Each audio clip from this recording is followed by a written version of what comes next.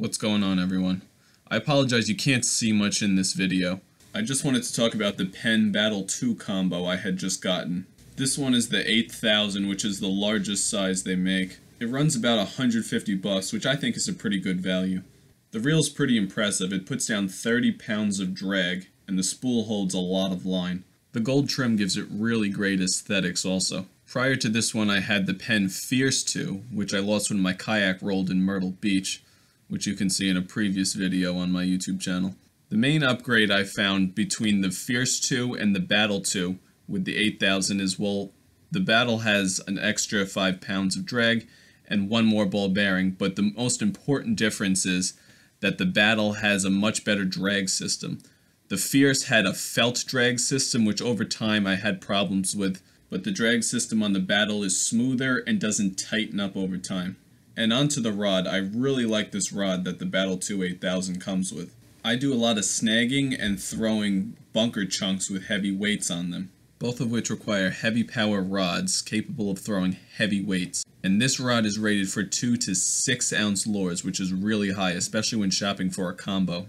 The one downfall of this rod, which separates it from the Spin Fisher, which is one model up in Penn's lineup, is that this reel is not sealed for underwater use. You really can't be submerging this reel.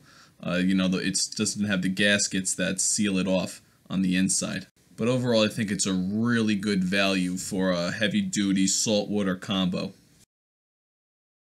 So now I'm about to beach this bluefish, and I've been reeling it in ever so careful because I had one earlier and it cut itself off right at the very end. I'm just using the pre-made snells I bought from Field & Stream, and they're probably only using 40-pound mono, which when it comes to a bluefish's teeth, it can cut through it pretty easily.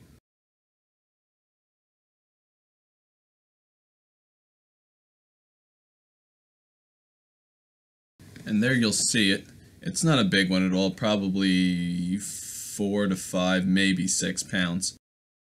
Everyone worries about striped bass, but bluefish have really been on the decline, and that's really been noticed especially this fall, which is a big problem because bluefish are very important for the ecosystem. They move the bait around, they actually help the striped bass feed. Whenever there's a blitz, there's always bluefish. So I think in the next year or two we're going to see a change in the bluefish regulations.